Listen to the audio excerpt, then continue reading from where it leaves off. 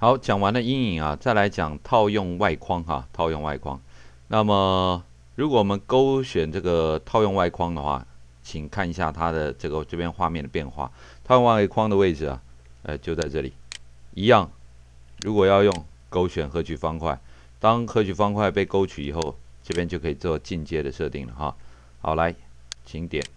好，你看这边的这个人物啊，周围有一个白色的边框。把主题给强调了出来。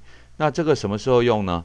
如果你有看那个 Jenna 风台湾的话，他常常访问到某一个人的时候，这个人就会旁边多一个外框，然后旁边有一些说明。那这个效果就是在这里就可以用。那不过要特别注意啊，如果你没有套用色彩滤除的话，那它就不会是只有主体就不会是这个而是整张照片。我们来看一下啊，看一眼就明白了。这整张照片外面有一个框，好这样。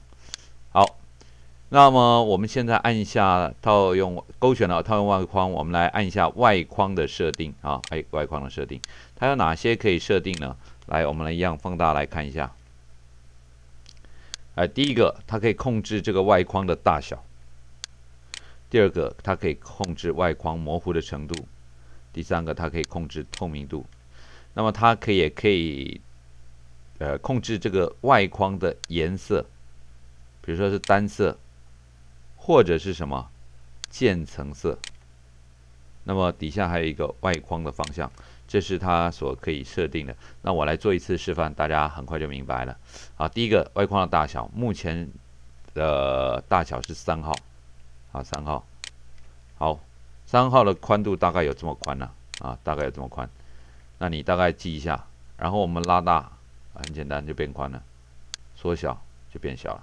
啊，那模糊我们拉宽一点来看比较明显，它周围模糊了，跟背景有融合的感觉，不要模糊。那透明度也是一样，透明，没透明，还蛮简单的。那颜色呢？基本上这个颜色只要足以把这个主题凸显出来就可以。那么，所以它有一个要件，就跟背景、跟主题都要有所差异。那通常会选白色，白色啊跟任何颜色都不相关，除非你衣服有白色啊。那也就是说，如果你的背景衣服有白色，那你这个时候才需要改变它的这个颜色。那按下哪里呢？按下这个滴管啊，我们来看一下滴管。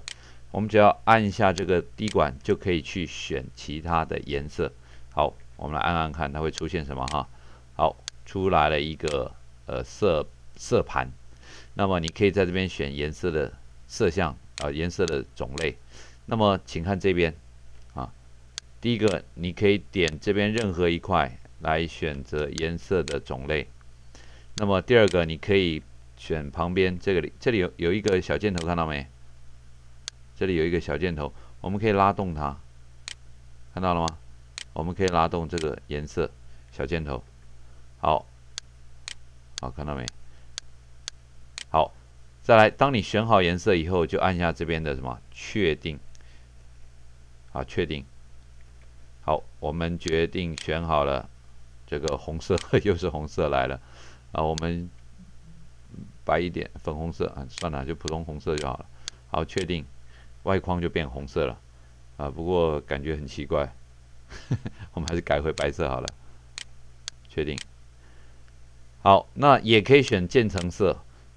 这边是开始的颜色，这边是可以选开始的颜色，底下是选结束的颜色，看到了吗？好，一样，开始，比如说我要绿色，确定；结束呢，我要浅绿色，确定。那你看，方向，那最后一个是选渐层的方向，一样是点这个点，所以还蛮简单的啦。不过这个我其实还蛮少用到，大家了解一下就可以了。那今天是关于这个，好了，一样就把这个叉叉关掉就好了。复原，复原，复原，复原，复原。好，这是套用外框部分。那么下一回再讲点别的吧。拜拜。